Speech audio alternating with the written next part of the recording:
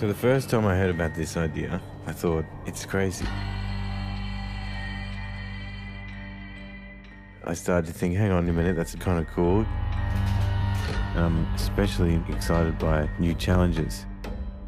We went exploring areas of Dubai that I see as authentic and interesting, hang out with people, see how they live.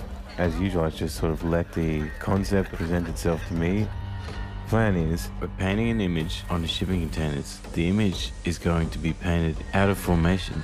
In the end, we're going to arrange them with grains to reveal the final artwork.